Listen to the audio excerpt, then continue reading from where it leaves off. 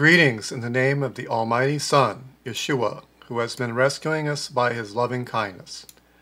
I'm Daniel Gregg. I'm going to get into a famously oft-quoted passage today, Ephesians 2:8 and 9, from the Messianic point of view. But first, let me provide you with some context and background.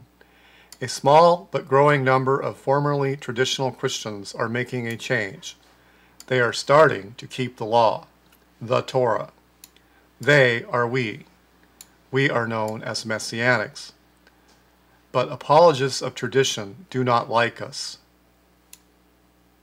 They hate Torah observance. They are confessed Torah deniers. Torah deniers frequently attack Messianic practices by quoting their own translations of the Bible. Their own translations of the Bible. Don't expect them to accept a corrected version. Messianics spend a huge amount of time in apologetical defenses against anti-law attacks. Many Messianics, however, are undiscerning of the biased translations used against them. Understandably, Messianics have no choice but to use translations of anti-Torah apologists. But it is unwise to invest authority in these translations. Where they count the most, the translators have added their false doctrines to the text. To use their versions is like code pleading. Code pleading means when a text is against you, you ignore it, and you counter it with other texts that agree with you. This way you convince people to listen to your text. But what about the text you ignored? That's the problem with code pleading. After all, Scripture is supposed to agree with itself. Chances are the anti-Torah apologist has sophisticated theological rationalizing to make pro-Torah texts fit with their anti-Torah proof texts, so they can get an anti-Torah result, ultimately. Messianics are going to have to get rid of their proof texts legitimately, using a corrected translation. Then the collapse of the anti-Torah system can be realized in all of its totality. There are some Messianic versions, like David Stern's Jewish New Testament. But accepting Torah for oneself is not enough to be able to unravel centuries of false interpretation and translation. This is the legacy of lawlessness.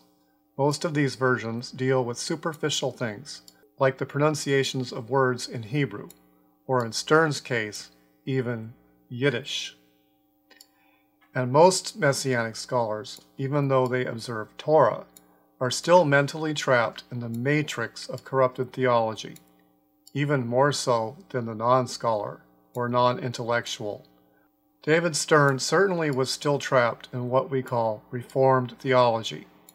The fact is, it is easier to learn new than to undo lies and relearn. Stern made a little progress, but his legacy contaminated his efforts. That's the sad fact. Even I struggle with the legacy matrix and have found myself going back over things to eliminate newly discovered theological errors from my past. Torah observance is not enough to be able to reverse the damage. It is only the minimum prerequisite. I never realized how hard and how long the path to repairing the damage would be. I set my heart to understand almost 40 years ago. I was barely out of high school. I spent 20 years repairing biblical chronology. I spent another 20 or more discovering what was wrong with theology and its impact on translations. In the year I was introduced to the Sabbath, the Most High dealt with my Calvinist upbringing. 10 years later, I was beginning to understand the problem with the translations, but was still caught in the believe-only trap. 20 years later, I had enough Hebrew and Greek to solve the problem. And 25 years later, after torturous self-discipline and logical thinking and turning over every stone, the Spirit showed me the key answers. It took another 15 years to produce the good news of Messiah. There is no doubt some room for improvements, but the foundations have been laid, the building has been built, and the improvements are mostly trim work. Most Messianics are going to find the good news of Messiah radically different than their traditional versions, and those with an ear to the Spirit will welcome this fresh development as an important work of necessary restoration. So without further ado, let us focus on Ephesians 2:8 and 9. This is a classic text, both mistranslated and misunderstood, through a theological grid of Augustine and Calvin. The true good news will emerge from this text when we sweep away that theology and repair the translation. We will be required to understand a bit of Judaism's theology. Also, to figure out what Paul was combating, which is not what Torah deniers think he was combating. Here is the good news of Messiah. If I can zoom here, we can read the text.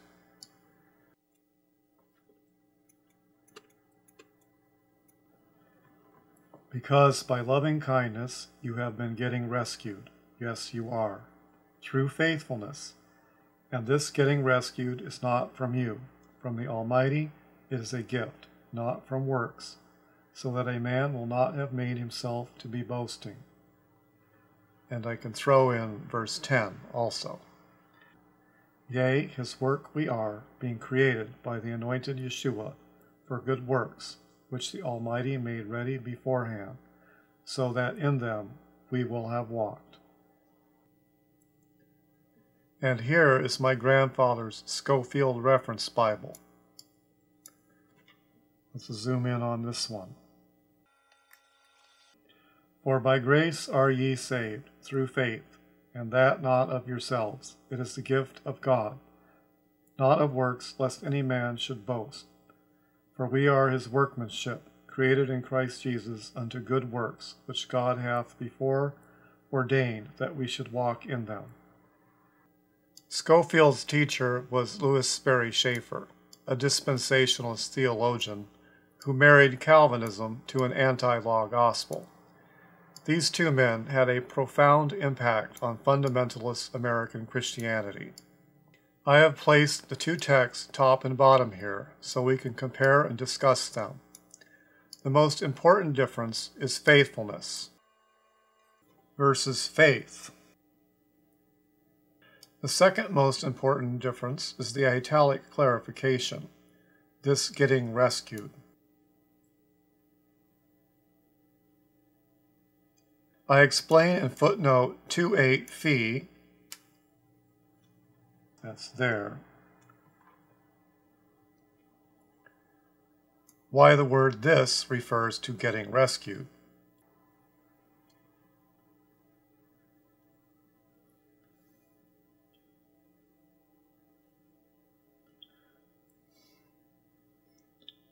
Or perhaps both, loving kindness and getting rescued. The word refers to getting rescued. The word this refers back to getting rescued, and not the word faithfulness. The next most important consideration is the tense of the phrase, have been getting rescued. Yes, you are.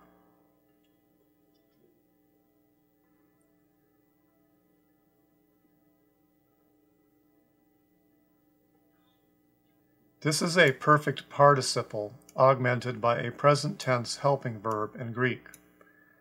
Typically, translators think they have to choose between using the present tense and a perfect when translating the Greek perfect. The reason they think this is a historical saga motivated by a theology of avoiding unwanted conclusions. They want us to think that salvation is 100% completed.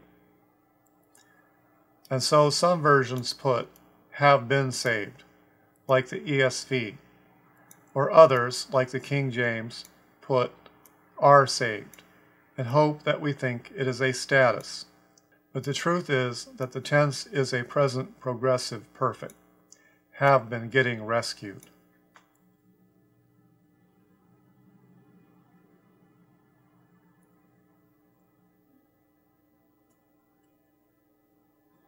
I tacked on yes you are to represent the further emphasis of the present tense helping verb.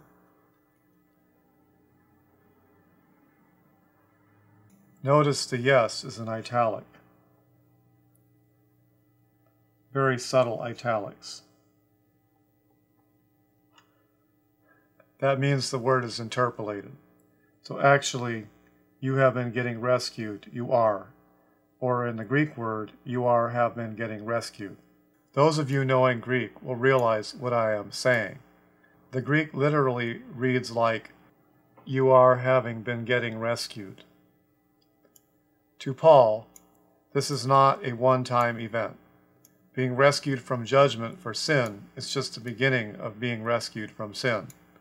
Deliverance is a divine activity and not simply a change of status. Note now some less important but significant renditions. I put loving kindness instead of grace. Loving kindness instead of grace. Because coming from a Calvinist background, grace is a poisoned word. And likewise, I imagine for a Lutheran or Catholic, it is also a poisoned word. In Hebrew, the word would be hesed.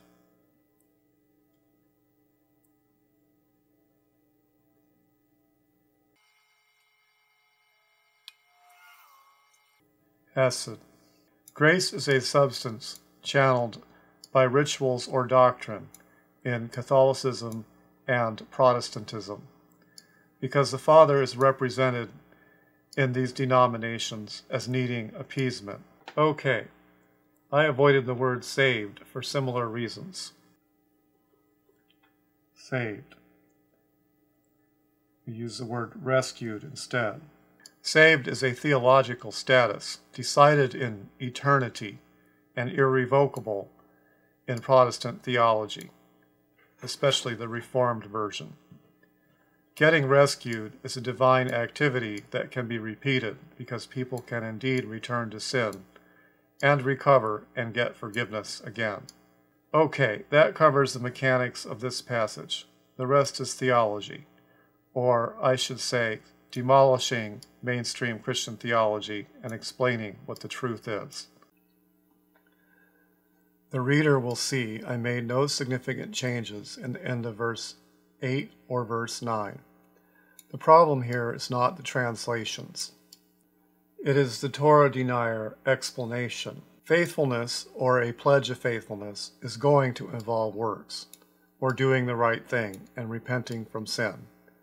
If works means obeying the commandments, then both faithfulness without works and faithfulness alone, meaning the same thing, are oxymoronic statements. You can't have faithfulness without obedience. Even a mere pledge of faithfulness would be insincere and a lie if the penitent man did not mean it and start to obey Messiah. So what does Paul mean? Paul meant something other than obeying the law by works, as I will explain shortly. The church's solution I should mention first, and you will appreciate the real solution all the better. First is to shorten the word faithfulness down to faith, so that the nuance of the word shifts to trust, or more crudely, just belief. Since this is still a work, if it is human-produced, the next step is to make the faith, quote-unquote, a gift of God. That is, it is said to be predestined in the eternal will of God. So by this strategy, the theologians managed to eliminate all human effort or works, and a person knows they are one of the predestined if they believe. And the believing is predestined too. Of course, this raises the problem of evanescent belief. A person subjectively is convinced he or she believes, but isn't really predestined. So now, let's drive toward a real solution here. As soon as I say that faithfulness involves real obedience and requires human cooperation with divine rescuing, the Torah denier will lodge the accusation, saved by grace but kept by works. This is, in a sense, true. They are just wrong to object to it, as we shall see. When Paul says not from works, does he contradict the required loyal obedience? Not at all. But by works he means a well-defined class of works in Jewish theology. Certain deeds above and beyond the baseline requirements of the law were regarded as extra merit. What does extra merit mean? Normally, merit is its own reward, but in the case of supererogatory merit, that is, merit said to be above and beyond the call of duty, these merits, Jewish theology taught, and still does, could motivate the Most High to benefit the performer of the deed by overlooking the doer's demerit on account of the merit. The works Paul speaks of are these kind of merits, which are a form of Jewish forgiveness. And just to make this plain, if one did not have enough merit of their own, one inherited merit from Abraham, if one was Jewish, which then gained divine favor despite one's demerits. This principle is implicit in Judaism's theology, but the rabbis do not like to crassly state it. Anyway, it should be laid bare by so stating it. These merits are performed with a view to getting the demerits canceled. This is not real forgiveness. It is an indulgence, a payment for forgiveness. So when Paul said not from works, he meant the theology of meritorious works he learned in Judaism. He did not mean faithful obedience. Faithful obedience certainly gives the faithful one an increased assurance that his or her sins are getting forgiven. No one should be ashamed of this. But our righteousness is not paying for forgiveness. There is no sin debt to pay for. The sin debt can only be forgiven. The Almighty gains nothing by applying deeds to debt. So to sum things up, we have been getting delivered by Yah's loving kindness through our pledge of faithfulness to Messiah Yeshua. The Most High is not demanding payment for sin in the currency of works. He is forgiving sin. And just so that you will know that I am correct about this, it is the Torah deniers who have changed the meaning of Messiah's death into a payment for sin and Messiah's righteousness into a legal exchange for sin. Satan always was a liar, wasn't he? But Messiah's death sums up the great cost which the Most High endureth. Note that, cost to the Most High versus the Most High paying himself. That is a huge 180-degree diametrically different difference. But Messiah's death sums up the great cost which the Most High endured. Messiah isn't paying the Father righteousness so that he will show us favor. He is showing what sin costs himself while he is holding out his hands waiting for us to repent and get forgiveness. So Torah-denying Christian theology teaches salvation by works, just as surely as Judaism teaches the merit of Abraham is imputed to the children. No one truly knows the Most High until he knows that he forgives without debt collection in any form.